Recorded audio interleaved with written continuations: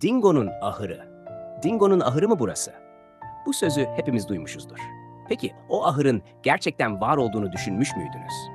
Taksim Maksemi'nin arkasında günümüzde inşa edilmiş caminin yerinde bir zamanlar atlı tramvayın atlarının dinlendirildiği bir at ahırı bulunurmuş. 19. yüzyıla gelindiğinde çokça yokuşa sahip İstanbul semtlerinde ulaşımı kolaylaştırmak için atlı tramvaylar devreye sokulmuştur.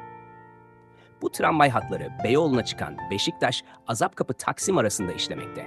Fakat çok dik olan Şişhane yokuşunu tramvayı çeken iki atın çıkarması mümkün olmadığından arabaya iki at daha eklenmektedir. Yolculuk bitince yorulmuş olan atlar da dinlendirilmek üzere Dingo isimli ihtiyar Rum bir vatandaş tarafından işletilen ahıra getirilirmiş. Fakat Dingo ahırıyla çok ilgilenmediğinden ahıra giren çıkanın hesabı pek tutulmazmış.